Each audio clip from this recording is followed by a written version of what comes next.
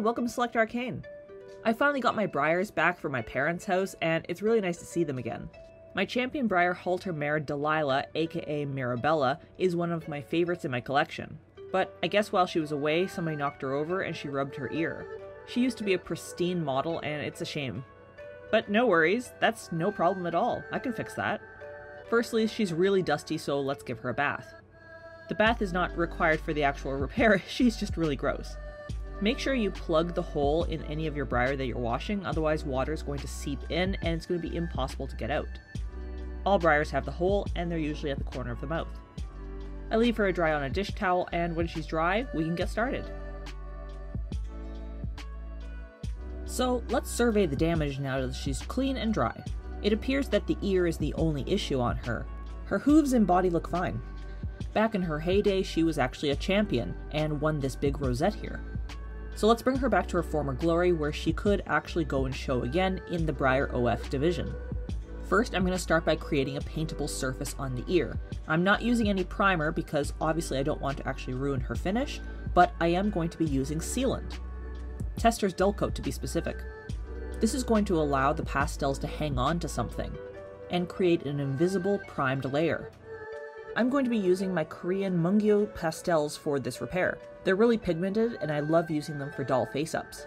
You can also use pan pastels, earth pigments, or any other type of hard pastels.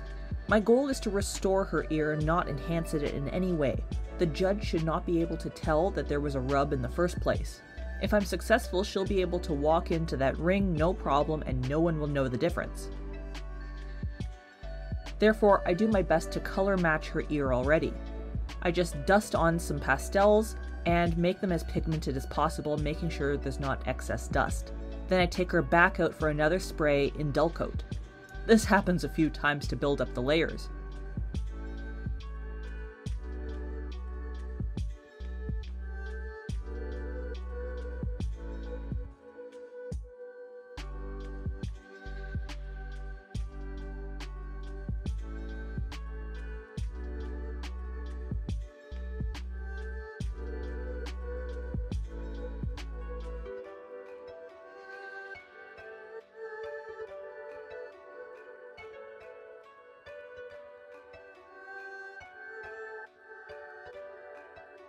There we go, all repaired.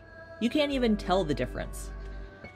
The only difference is that the repaired ear is madder than the original Breyer ear. Unfortunately, I'm out of gloss, so I won't be able to fix that part, but otherwise, it's a perfect match. If you enjoyed this video and found it helpful, please like and subscribe. You can follow me on Instagram @SelectArcane or on Facebook by the same name. Thanks for watching, bye!